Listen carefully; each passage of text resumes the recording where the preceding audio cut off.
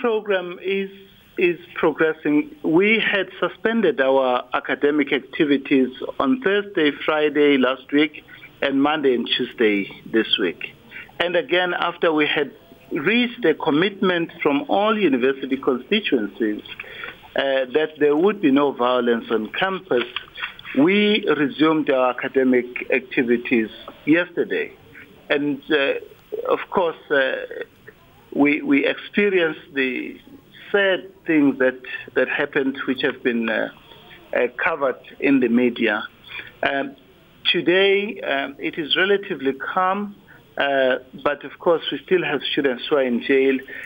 We are hoping that we can find each other and be able to sustain the academic activities to the end of the year, because if we do not do that, the consequences will be very dire indeed, not only for just the students, but also for our academics, for our staff, particularly the support staff that comes from our local township.